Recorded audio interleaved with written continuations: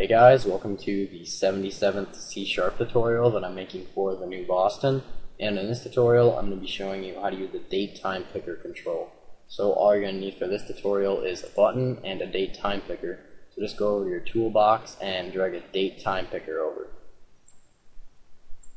And as you can see right here, we now have a control that will allow us to choose the date and or time.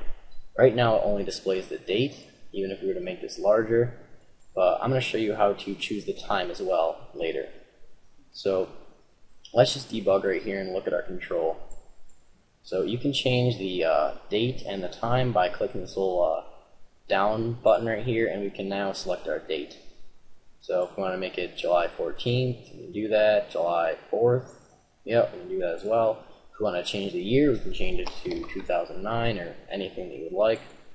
But yeah, that's how to work the control. Now, in order to make the time be displayed, you're just going to want to have the DateTimePicker selected and go over to the Properties panel. Then under Format, just change it to something different. The long is will display just like how it is right now. The short is just the shorthand version of the date. The time will obviously display the time, and the custom will allow us to create our own custom format. So if we wanted to have the date and the time, we can do that. And in order to create your own custom format, you're just going to have to type the format that you want inside of this box. In order to find out what to type for the format that you want, just go on Google and type in DateTimePicker.custom format property and then click on the first link. It should be MSDN. And right here we just have a table displaying all the different formats we can have.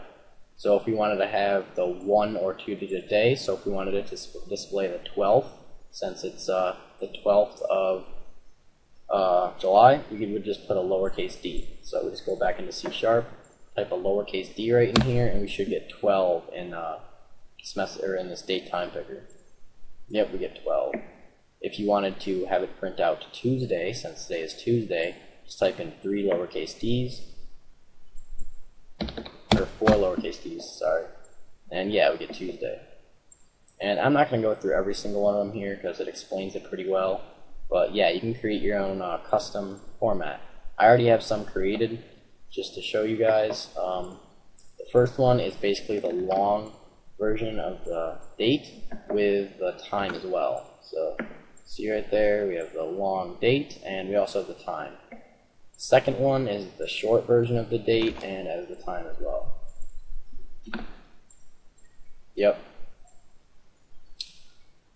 And you can also screw with the fonts in your DateTimePicker, so if you wanted the font to be something different, just click this little drop down arrow right here and go down to the name, which is the font name, and just click this little drop down arrow, and now you can choose all the different fonts, or choose from all the different fonts. I'll just make it Kati, I don't know what that is, but yeah, just change this slightly. You can make it like bold, or if you wanted to make it bold, yeah. Not going to do that though. Other properties you can change as well. You can also mess with the calendar colors. I'm not going to do that. It seems fine to me. Yeah. So you can, as you can see, you can mess with like how it looks, but I think it looks pretty fine the way it is. The last thing I'm going to show you is how to do something with what the user actually selects in the DateTimePicker. So just double click on the button right here. And in order to get what the user selected in the DateTimePicker, just do DateTimePicker1 or whatever you named your DateTimePicker, dot, and then value. And the value is, yeah, it says gets or sets the date/time value assigned to the control. And as you can see right here, it returns a date/time value. So we can set this equal to a date/time, which we learned in the last tutorial. So we could just create a new date/time right here, call it DT.